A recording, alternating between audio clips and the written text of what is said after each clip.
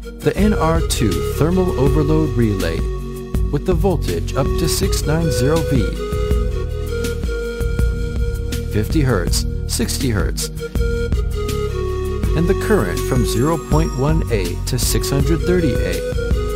It's used for overload protection and open phase protection of alternating current motor, which operates in a long time or in an interrupted long time. NR2 and NC8 AC contactor can work together to form an electromagnetic starter so as to protect possible overload circuits. Thermal relay also has the functions of temperature compensation, action indication, emergent stop, manual reset, automatic reset, testing.